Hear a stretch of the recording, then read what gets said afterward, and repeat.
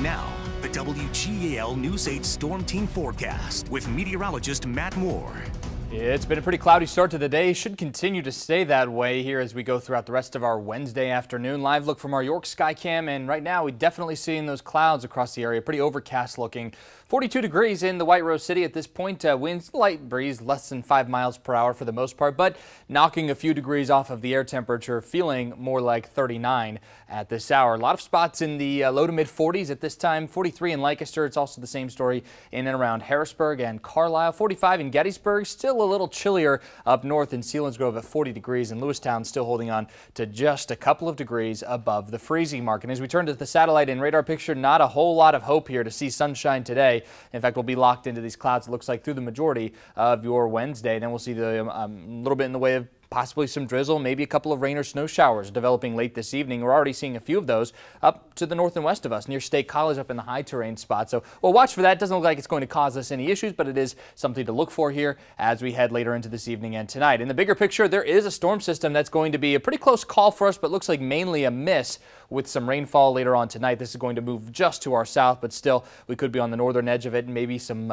patchy areas of drizzle or some light rain or snow showers late tonight. So today, mostly cloudy, staying cool. Highs will top out in the low to mid 40s, and then we'll drop back down tonight only to about the mid 30s. So not much of a drop, but that's because of the cloud cover around. Could be a few rain or snow showers. Again, not going to cause us any issues here. More likely to see a few snowflakes mixing in those northern counties. That'll take us into tomorrow, and it looks like it'll start off somewhat cloudy, kind of like what we're seeing right now. A couple of showers around the region in the early morning hours. Then skies will gradually clear. We'll get some sunshine down to the ground, looks like by late morning tomorrow. And then the brisk winds pick up, winds about 10 to 20 miles per hour, keeping those highs in check in the low to mid 40s. Here's the look across the North America and heading down into Mexico too. We do have that typical and classic El Nino flow coming all the way down from the equatorial Pacific, and this is sliding all the way into the eastern parts of the United States. Now, this can tend to create some big winter storms, but in this case not going to happen here because the Arctic jet way up in Canada,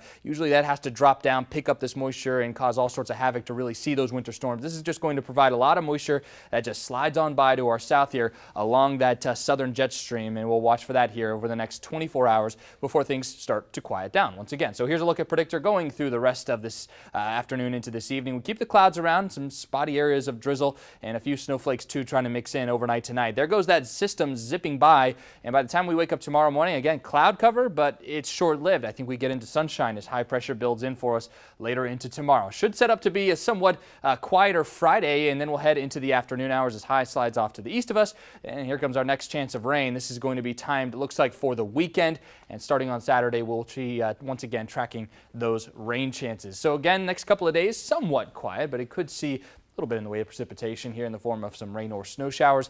Then the chance of rain returns on Saturday, mild for Sunday, increasing clouds once again on Monday, and then we head into next week with another chance of rain. And you know what? The farm show starts on Saturday, so in true typical farm show fashion, we've got to start it off with some type of storm system, some kind right? of precipitation, right? It looks like we'll get some rain, I think, as we go into Saturday. All right, so the rain trend continues. It will be for us. All right, thanks.